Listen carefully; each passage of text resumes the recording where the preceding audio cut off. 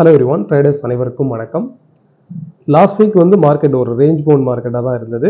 Nifty almost 20,000 touch பண்ணிட்டு market fall ஆகுது. கிட்டத்தட்ட லாஸ்ட் ஒரு 2 to 3 டேஸாக ஃபால் ஆகிட்டு இருக்கு. இந்த வாரம் நிஃப்டினுடைய மூவ்மெண்ட்ஸ் எந்த அளவுக்கு இருக்கும் அண்ட் முக்கியமாக கான்சன்ட்ரேட் பண்ணக்கூடிய செக்டார்ஸ் என்னென்ன அண்ட் 3 ஸ்டாக்ஸ் நான் சூஸ் பண்ணியிருக்கேன். என்னுடைய போர்ட்ஃபோலியோவில் ரீசெண்டாக ஆட் பண்ணியிருக்கிறேன். அந்த 3 ஸ்டாக்ஸ் ஸ்விங் ட்ரேட் பண்ணக்கூடிய 3 ஸ்டாக்ஸ் என்னென்ன இதை பற்றி இந்த வீடியோவில் பார்க்கலாம். Let's see. First point, Nifty உன்னுடைய பொசிஷனல் வியூ முதல்ல நம்ம அனலைஸ் பண்ணணும்.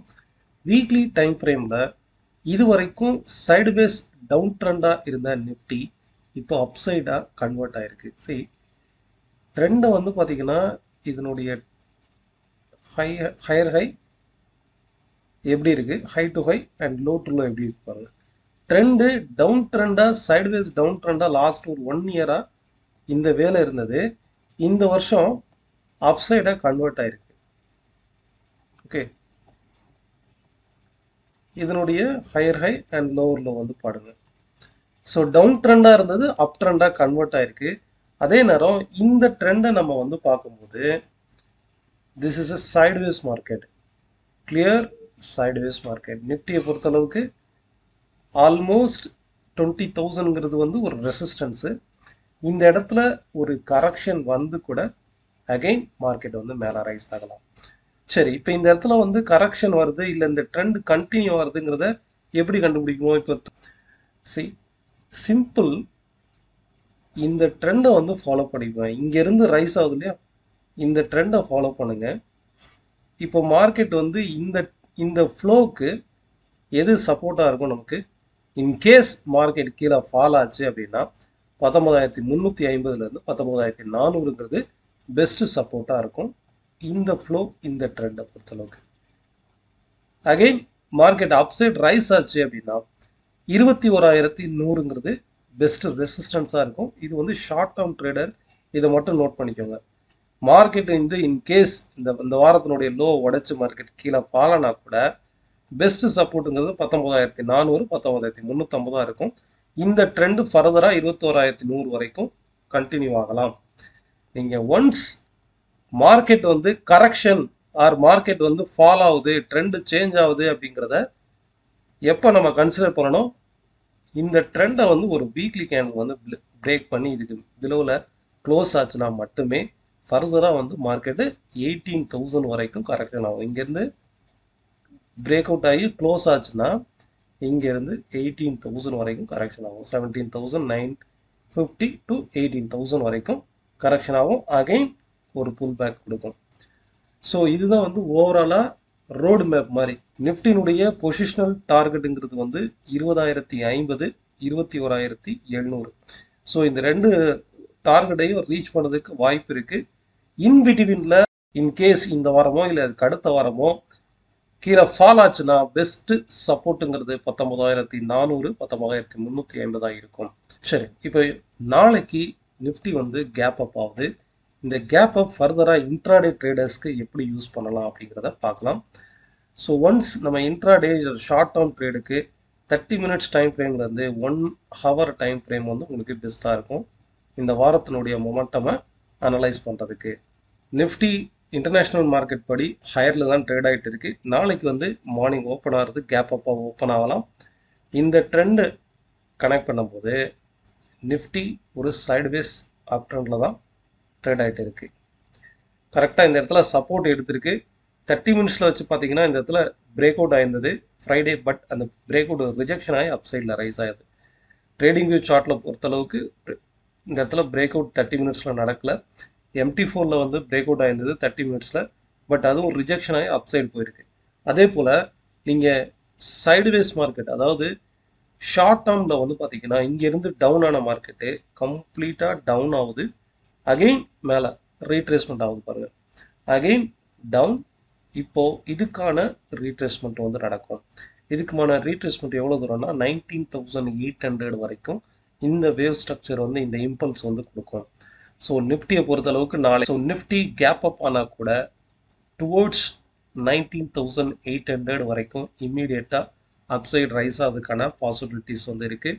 ஹியர் ஆஃப்டர் நான் சொன்னேன் இல்லையா அந்த கரெக்ஷன் 19,400 வரைக்கும் ஃபாலோ ஆகிறது வந்து இந்த ட்ரெண்டை ஃபாலோ பண்ணிக்கும். இது பிரேக் அவுட் ஆச்சுன்னா அகைன் ஒரு 150லேருந்து 200 பாயிண்ட் வந்து நிஃப்டி கீழே ஃபாலோ ஆகிறதுக்கு வாய்ப்பு இருக்கு. நெக்ஸ்ட் பேங்க் நிஃப்டி வந்து பார்க்கலாம். ஒரு சைட்வேஸ் மார்க்கெட்டாக தான் ட்ரேட் ஆகிட்டு இருந்தது. இந்த இடத்துல சைட்வேஸ் டவுன் ட்ரெண்டாக ட்ரேட் ஆகிருந்தது. இந்த இடத்துல பிரேக் அவுட் ஆகிருக்கு பாருங்க. ஸோ பிரேக் அவுட் ஆனால் கூட ஃபர்தராக வந்து இந்த இடத்துல டபுள் பாட்டம் வந்து கிரியேட் ஆகிருக்கு. மார்க்கெட் வந்து ஒரு பவுன்ஸ் பேக் வந்து கண்டிப்பாக கொடுக்கும். பிகாஸ் இந்த இடம் வந்து ப்ரீவியஸாக இருக்கக்கூடிய இந்த ரெசிஸ்டன்ஸில் தான் சப்போர்ட் எடுத்திருக்கு. ட்ரெண்ட் லைன் வந்து இதை போட்டு பார்க்குறேன். ப்ரீவியஸாக இருக்கக்கூடிய இந்த இடத்துல தான் நமக்கு வந்து சப்போர்ட் எடுக்குது பாருங்க. இந்த ரெசிஸ்டன்ஸ் இந்த இடத்துல 2 இடத்துல ரெசிஸ்டன்ஸ் எடுத்திருக்கு. இதே இந்த இடத்துல சப்போர்ட் எடுக்கு பாருங்க. ஸோ மார்க்கெட் வந்து மேலே ரைஸ் ஆகலாம். அப்படி மேலே ரைஸ் ஆச்சு அப்படின்னா நமக்கு இந்த ரெசிஸ்டன்ஸ், அதாவது இந்த ட்ரெண்டை கட் பண்ணிக்கிறேன், இந்த ரெசிஸ்டன்ஸ் வரைக்கும் இம்மீடியட்டாக ரைஸ் ஆகலாம். 45,700 45,710 வரைக்கும் கூட அப்சைடு வந்து ரைஸ் ஆகலாம். ஃபர்தராக வந்து பேங்க் நிஃப்டியை பொறுத்தளவுக்கு சைடுவேஸ் டவுன் ட்ரெண்டாக தான் ஸ்டில் நோ ட்ரேட் ஆகிட்டு இருக்கு. பேங்க் நிஃப்டியினுடைய நெக்ஸ்ட் ரெசிஸ்டன்ஸ் இதை கட் பண்ணி மார்க்கெட் மேலே ரைஸ் ஆனால் கூட டுவர்ட்ஸ் 46,100 வரைக்கும் சைடுவேஸ் டவுன் ட்ரெண்டாக தான் ட்ரேட் ஆகும். இந்த மாதிரி மார்க்கெட் வந்து ஒரு டவுன் ட்ரெண்டாக தான் ட்ரேட் ஆகும். இமீடியட் ரெசிஸ்டன்ஸுங்கிறது வந்து 45,700. ஃபர்தராக ரைஸ் ஆச்சு அப்படின்னா 46,100ங்கிறது வந்து ஒரு பெஸ்ட் ரெசிஸ்டன்ஸ் பாயிண்ட்டாக இருக்கும் பேங்க் நிஃப்டியை பொறுத்தளவுக்கு. ஃபர்தராக இந்த லோ உடைக்கும் போது, அதாவது இந்த வேவ் ஸ்ட்ரக்சர் பிரகாரம் 45,700 டச் பண்ணிட்டு இந்த லோ உடைச்சதுன்னு வைங்களேன், இந்த லோ உடைச்சதுன்னு வைங்க, இன்னும் ஃபர்தராக கீழே ஃபால் ஆகும். அப்படி ஃபால் ஆச்சு அப்படின்னா 44,950 வரைக்கும் ஃபால் ஆகலாம். இந்த வேவ் லெவலை வந்து நோட் பண்ணிக்கோங்க. எலியாட் வேவுக்கும் நான் சொல்லக்கூடிய இந்த பி வேவ் எஸ் வேவுக்கும் எந்த ஒரு சம்மந்தம் கிடையாது. எலியாட் வேவ்ங்கிறது வந்து நம்பர் ஆஃப் வேவ்ஸை வந்து கவுண்ட் பண்ணுறது. க்ளோஸ் ஆகணும், சஸ்டெயின் ஆகணும், இதுக்கு மேலே வால்யூம் பில்டப் ஆகணும், இந்த மாதிரி நிறைய கன்ஃபியூஷன் இருக்குது. ஃபர்ஸ்ட் வேவா, செகண்ட் வேவா, தேர்ட் வேவா, இது வந்து நிறைய கன்ஃபியூஷனாக இருக்கும். நான் சொல்லக்கூடிய இந்த GI wave method, Mi wave மெத்தடுங்கிறது வந்து கிளியராக 1 டே பிஃபோராக நாளைக்கு ட்ரெண்டா இல்லையா அப்படிங்கிறத நம்மளால் கண்டுபிடிக்க முடியும். நம்ம கண்டக்ட் பண்ணக்கூடிய நெக்ஸ்ட் ஆன்லைன் பேட்ச் வந்து August 2 வந்து இருக்கும். அண்ட் 1 டே டைரக்ட் கிளாஸ் வந்து August 6 வந்து இருக்கும். 10 days லைவ் கிளாஸ் வந்து August 7 வந்து ஸ்டார்ட் ஆகுது. இன்ட்ரெஸ்டட் பீப்புள் கீழே ஸ்க்ரோல் ஆகிற அந்த நம்பரில். செக்டார் வைஸ்ன்னு பார்த்தீங்கன்னா மீடியா செக்டார் இது வரைக்கும் ஒரு நல்ல அப்டர்னில் இருந்தது. இந்த இடத்துல ரெசிஸ்டன்ஸில் இருக்குது. மேபி இந்த வாரம் ஸ்லைட்டாக அப்சைடு மூவ்மெண்ட் இருந்தால் கூட இந்த வாரத்தினுடைய லாஸ்ட்டில் வந்து ஒரு கரெக்ஷன் வந்து வரலாம். மீடியா செக்டார் இந்த இடத்துல வந்து ஒரு ப்ராஃபிட் கிடச்சிதுன்னா ப்ராஃபிட் புக் பண்ணுறது நல்லது. இந்த 2 லெவல் 2,190, 2,067, ஸோ இந்த 2 லெவல்லே மார்க்கெட் வந்து ரிஜெக்ஷன் ஆகிறதுக்கு பாசிபிலிட்டிஸ் இருக்குது. அகெயின் இதை பிரேக் அவுட் ஆச்சு அப்படின்னா ஃபர்தராக ஒரு அப்சைடு மூமெண்டம் கொடுக்கும். ஸோ இங்கே பை பண்ணவங்களுக்கு ஒரு நல்ல ப்ராஃபிட் வந்திருக்கும். நம்ம வந்து இந்த இடத்துல டே கேண்டில் பிரேக் அவுட் ஆகும்போதே இங்கேருந்தே கணிச்சிருந்தோம்.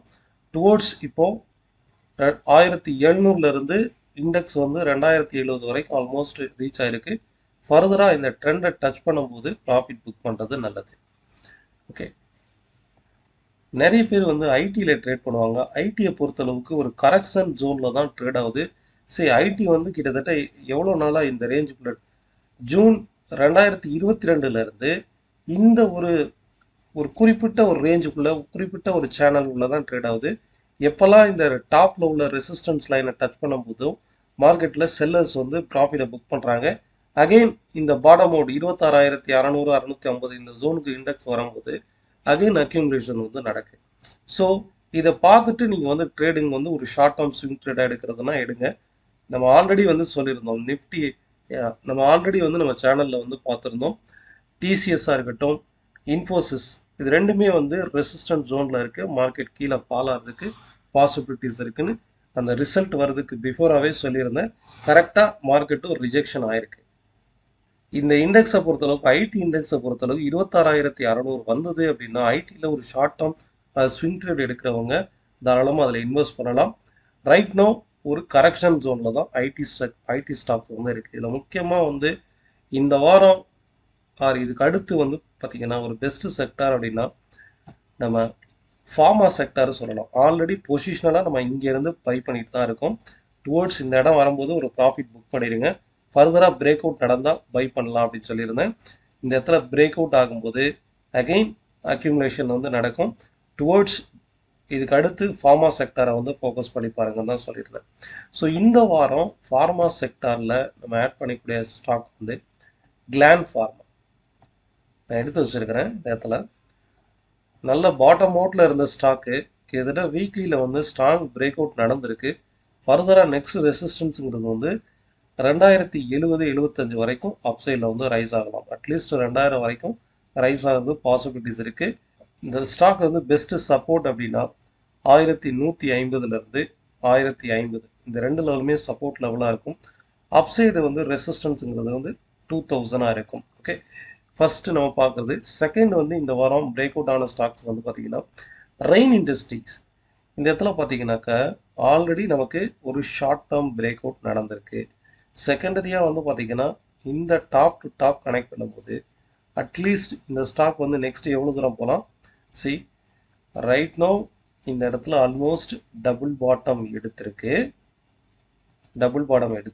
அகெயின் இது பிரேக் அவுட்டு. ஃபர்தராக இந்த ஸ்டாக் வந்து ரெசிஸ்டன்ஸும் பார்த்தீங்கன்னா இமீடியட் ரெசிஸ்டன்ஸும் பார்த்தீங்கன்னா 205 அட்லீஸ்ட் 200 வரைக்கும் we can expect. Okay, second. Third வந்து இந்த வாரம் நம்ம பார்க்குறது வந்து சிடிஎஸ்எல். இதை நோட் பண்ணி பாருங்க.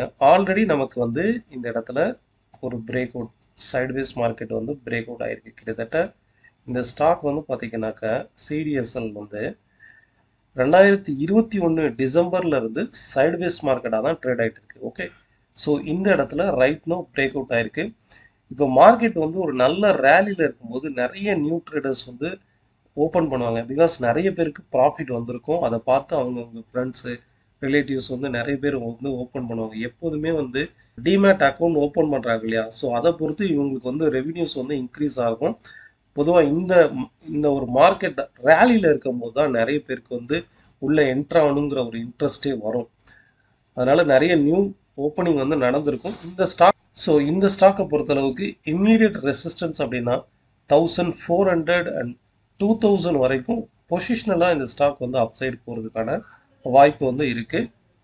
க்ரூட் ஆயிலை பொறுத்தளவுக்கு நம்ம வந்து ஆல்ரெடி நம்ம சேனலில் இந்த பிரேக் அவுட்லேருந்து பார்த்துட்ருக்கோம்.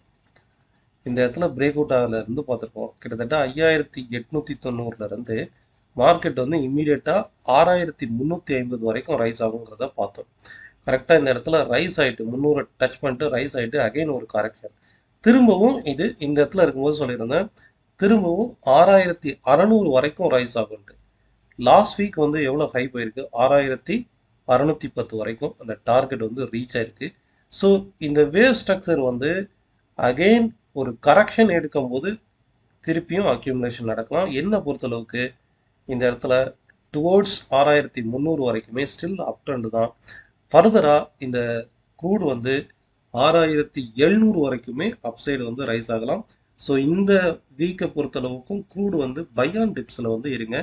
டுவோர்ட்ஸ் 6700 வரைக்கும் அப்சைடு போகிறதுக்கான வாய்ப்பு இருக்குது. ஃபண்டமெண்டலாக வந்து பார்த்தீங்கன்னா சப்ளை ஷார்ட்டேஜ் அண்ட் இன்வென்ட்ரிஸ் வந்து கம்மியாக தான் இருக்குது, எக்ஸ்பெக்டேஷனை விட குறைவாக தான் இருக்குது. ஓகே, டெய்லி அனாலிசிஸ் வந்து லைவ் மார்க்கெட்டை டெலிகிராம் சேனலில் போஸ்ட் பண்ணுறோம். Support, resistance, trend update and மார்க்கெட்டோடைய turning points. So இதை வந்து டெலிகிராம் சேனலில் சூஸ் பண்ணி பாருங்கள். நம்ம டெலிகிராம் சேனலோட லிங்க் வந்து டிஸ்கிரிப்ஷனில் இருக்குது. இதில் கிளிக் பண்ணி ஜாயின் பண்ணிக்கோங்க. கம்ப்ளீட்லி ஃப்ரீ தான். Thank you all of you. இதே போல் இன்னொரு வீடியோவில் பார்க்கலாம்.